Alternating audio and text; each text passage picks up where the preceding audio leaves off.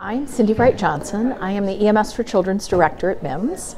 I work with a fabulous team of nurses, physicians, and EMS clinicians who have put together something we are calling Practice Makes Perfect, Pediatric Trauma and Pediatric Medical Scenarios.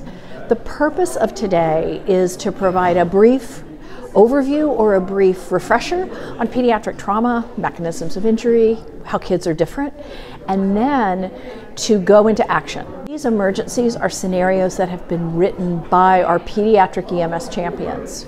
We have about 35 pediatric champions in 28 of our EMS jurisdictions, which means we have 100% participation.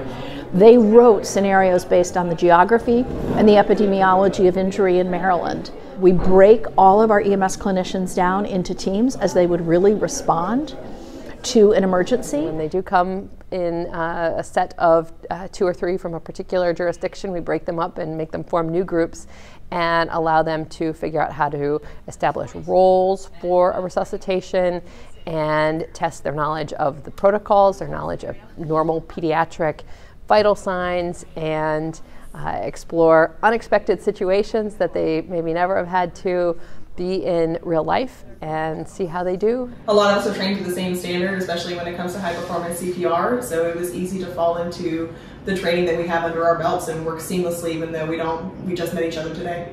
What we added here at Winterfest in partnership with Chesapeake College is bringing children in, bringing in moulage specialists, and bringing in parents who are real parents or real grandparents.